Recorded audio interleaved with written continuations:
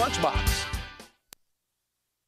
Amazing things happen when Saddle Pals pairs special needs children with horses. But the 14-year-old Orangevale program is in jeopardy tonight. Organizers have just 2 months to find a new home or shut down the therapeutic riding program. How does that feel, Courtney? Good. 15-year-old Courtney Ossio has been riding horses with Saddle Pals since she was 6 years old. When she was little, it was mostly physical things, just being on top of the horse helped with balance. Good, and back.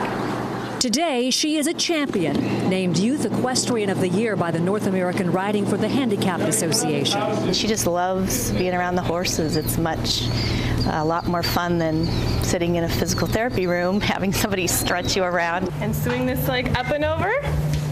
Courtney and about 55 other children and adults with developmental disabilities depend on Saddle Pals for alternative therapy. But soon it could all come to an end.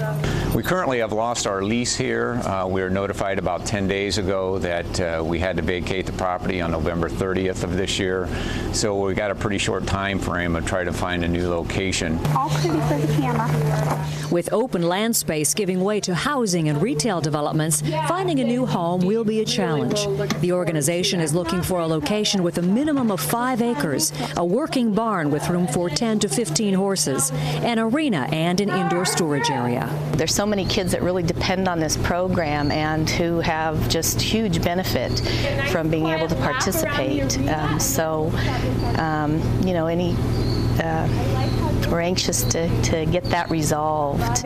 Courtney is just a few months away from graduating from rider to trainer, a goal she can only reach if Saddle Pals finds a new home.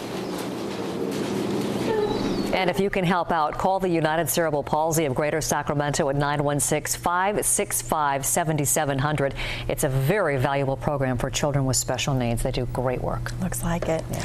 Right after the break, he was in the right place at the right time. Tonight, the man who caught Barry Bonds' record-breaking 756th home run ball says he's cashing in. Find out how much that ball could sell for.